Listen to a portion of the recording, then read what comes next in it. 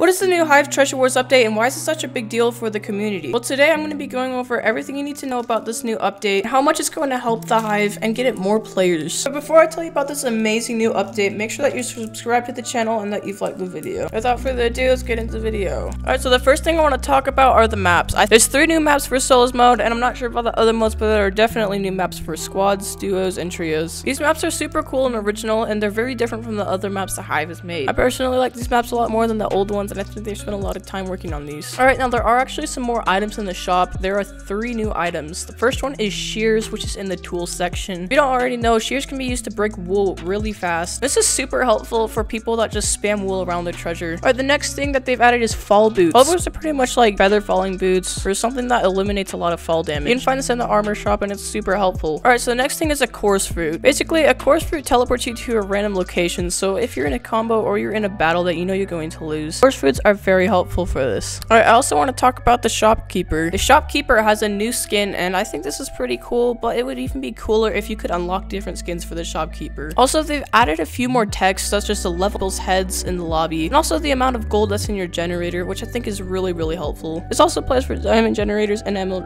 generators. I'm going to talk about some things I'd like to see in this update. As I said earlier, one cool thing they could add is that you can unlock different shopkeepers. This is already in Hypixel on Java Edition, but I think it's pretty cool. The next thing they should add are throwable fireballs. These should definitely be worth a lot, but they would be so helpful because it's basically like a throwable TNT. One more thing they should add are some potions, such as invisibility potions or jump boost potions. Maybe even a speed potion to help people that are new to Minecraft get better combos. This update's probably going to bring back a lot of players to the Hive, but that's going to do it for this video. See ya.